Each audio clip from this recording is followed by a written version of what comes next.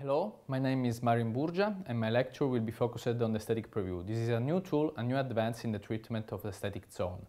First, we will discuss how it is important to achieve and to meet the patient expectation and the aesthetic result in our aesthetic oral rehabilitation. Secondly, we will discuss how it is important to use this digital tool in order to highlight some details that in a single unit restoration can make the difference. In fact, as you can see here, this type of tool can easily highlight a slight that we need to make a slight tissue correction, and from a crown point of view, we also need to make a lengthening of the incisal edge.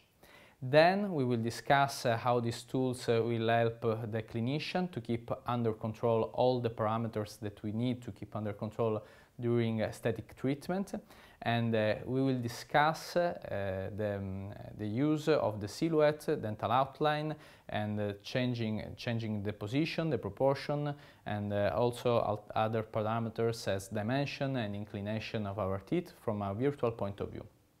Finally, we will discuss the new perspective smile designing technique, and I will introduce the new protocol, the 2D, 3D aesthetic preview. Thanks to this protocol, we can make first a 2D evaluation, and then we can work on a 3D environment software, and we can translate this type of information inside the mouth of the patient. I hope you will enjoy my presentation. Thank you.